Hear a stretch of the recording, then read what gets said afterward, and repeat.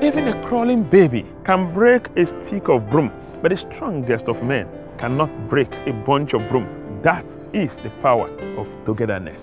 We are as strong as we are united and as weak as we are divided. If only we can set aside the sentiments of politics, ethnicity, language, religion, upland and riverine dichotomy, and come together as rivers people. We shall live the river's dream. Together, we shall flourish. Together, we can make it happen. We're greater together. My name is Dakuku Peterside. I'm a management scientist, politician, leadership trainer, and a scientist. I'm the first of 4 children, 2 boys and 2 girls. I had my primary education in many cities, and that gave me a cosmopolitan view of life. After my primary education, I got enrolled in Okrika Grammar School. When I left Okrika Grammar School, I ended up in University of Science and Technology, admitted to study hematology in the Department of Medical Laboratory Sciences. I came back to the same university and a master's degree in business administration, proceeded to the University of Port Harcourt and a PhD in organizational behavior, specializing in corporate political strategy.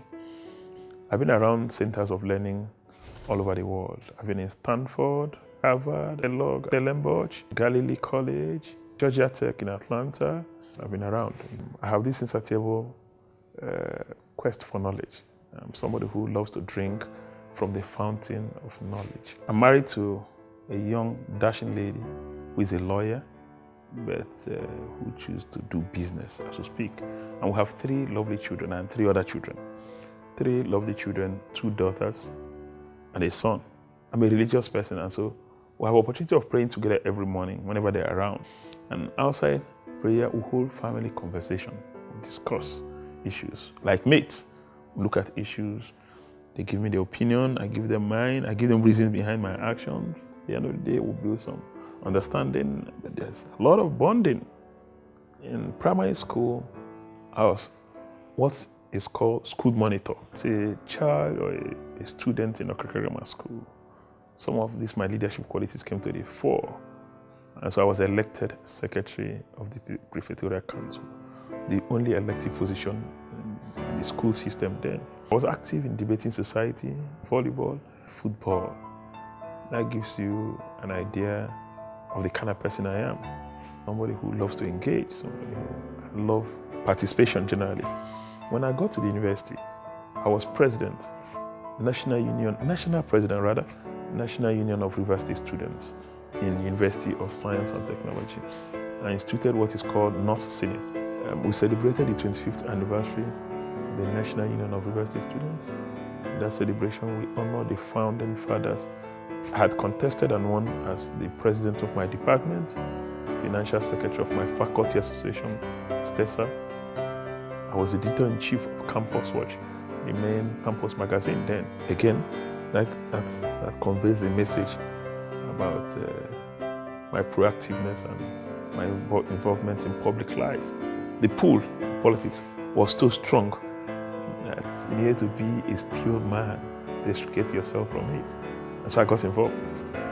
First in the NROC from the periphery, then the Unregistered All-Nigeria Congress. Ended up being the state financial secretary of Democratic Party of Nigeria, of General Abacha. All the 5 political parties were dissolved, DPN inclusive. A new political process started. And I and my colleagues moved to the People's Democratic Party. I became the head of Restoration Youth. Eventually, Dr. Dele got elected as governor of Rivers State. And in August of that year, I was appointed special assistant to the governor on students and youth affairs. That was in 1999. And I did that work till 2002, when I was invited to go and serve as chairman of Opobonkoro local government area. In the short period I was in the local government, we demonstrated transparency throughout our period, thereby letting the public know what we earn monthly or what we get from Federation allocation monthly, how we spend this money. Then in terms of physical infrastructure, there was an uncompleted market, which within a short period we completed the market. There were 2 uncompleted outpost offices in the local government in 2 of the suburbs. We also completed those ones. There was a skill acquisition center in a place called Nkoro. We paid some attention to that and completed that project. Then the big one is the council secretariat. We just didn't have an operational office. We're operating from an old district office, and I thought that was wrong. So when we got to office, we initiated the process of completing phase 1 of the local government council secretariat. That was done under 6 months, including a legislative council. And I was celebrated in the state then. I remember it with nostalgia, and I said to myself, oh my God, thank God for those little choices we made. The then governor, Dr. Adeli, gave me the sobriquet, the best local government ever in Rivers State, which I cherish so much. I came back to Government House, now as Senior Special Assistant to the Governor and Works. Part of my assignment was to monitor projects. And I think I discharged that assignment to the best of my ability. We had professionals, and we kept contractors on their toes. In 2005, some other interest caught my attention. I had earlier founded a non-governmental organization called Development and Leadership Institute. So I went back to rebuild my NGO, DLI. It was while serving at Development and Leadership Institute that grooming young people, and young girls, young boys, and many of them, I'm proud to say, are making impact globally. You know, the value of life is not in wealth. And the true wealth is in people that you build. From the 2nd of November 2007, I became Rivers State Commissioner for Works. And we had a clear focus.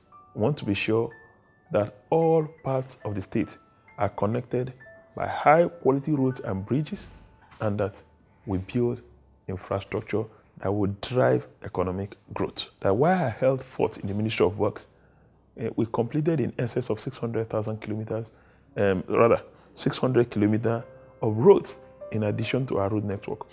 I thought we did very well. We built 15 bridges within that short period of 4 years. And we didn't just build roads.